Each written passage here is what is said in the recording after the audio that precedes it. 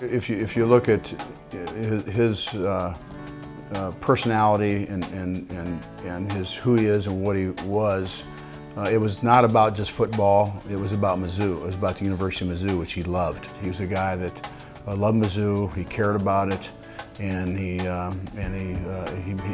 with a passion. And you know, I always knew that right away, right when you met him. Quarterback keeper up the middle, has the first down, breaks the tackle, to the 10, to the 5, Brad Smith hit at the 1, touchdown Missouri!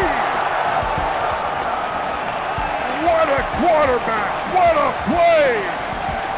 He shook 2 tacklers to go in there, baby! Well, Missouri fans, guess what? You have a quarterback. We have a quarterback.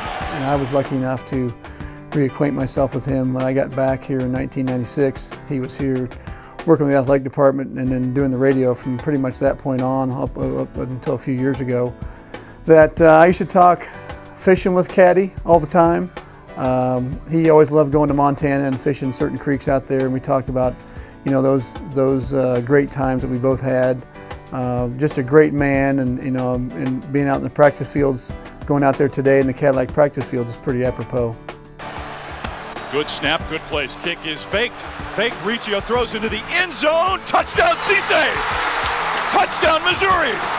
Cisse, boom, boom, Cisse, what a play! He touched everybody in Missouri because he knew the state. He was in it for such a long time. He was just such a personal man that because of his coaching, because of his being on the radio, that everybody just trusted him, and he kind of had that Santa Claus feel about him that everybody liked. McGaffey to the 40, left side to the 30, to the 20, to the 10, to the 5, to the house. Touchdown, Missouri. No flags.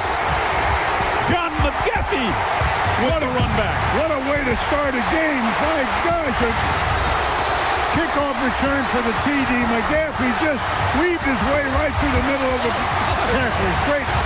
Great run back. Coach Caddy had such a positive effect on so many people. He coached thousands of players, and I've been at reunions and I've seen him embrace our spring reunions, and I see him and these players embrace him, and just the remarkable influence that one man had on thousands of players that he coached over 35, 38 years.